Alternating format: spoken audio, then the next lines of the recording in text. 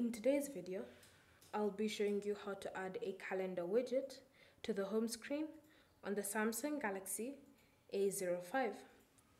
Start by entering the home screen editor, and to do this, simply long press on an empty space on your home screen. And then from here, tap on the option Widgets.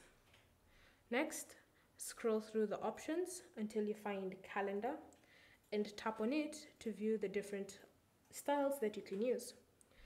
Once you've selected a style, simply tap on Add and it will be added to your home screen. From here, long press on the widget to move it around. You can move it up, down, sideways, it's up to you. To move it across home screens, drag it across the border and you'll notice it moving across the home screen. And when you wish to place it, simply let go of the screen. From here, we can now customize the widget. So simply long press on it, select settings, and choose the color of the widget.